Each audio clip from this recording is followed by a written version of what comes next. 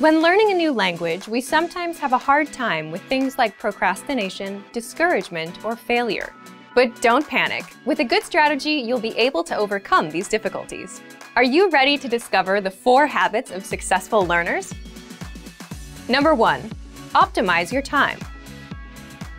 When learning a language, it's important to dedicate time to your studies regularly, even if sometimes it's difficult. You're busy with school, work, family, or friends. But you can spread out your learning throughout the day. Study whenever you have small gaps of time in your busy schedule. This can be when you're on the metro, on your lunch break, or while you're exercising. Our podcast learning format fits perfectly into your tight schedule. Number 2, consistency with your chosen method.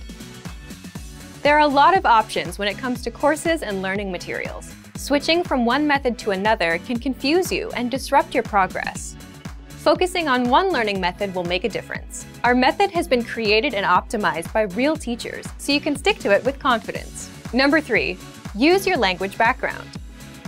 Many languages share some commonalities. You can find words that look or sound similar, or even share the same grammar structure.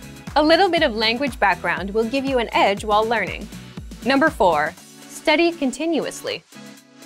People are excited when they start learning a new language. The enthusiasm usually lasts until the first roadblock.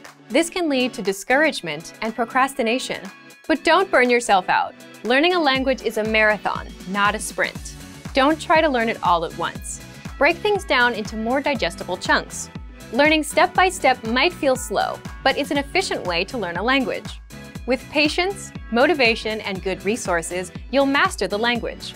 Remember, you can't learn a language overnight. But with motivation and these daily lessons, you'll be on the road to fluency. Give it a try now. Sign up for your account. Just click the link in the description.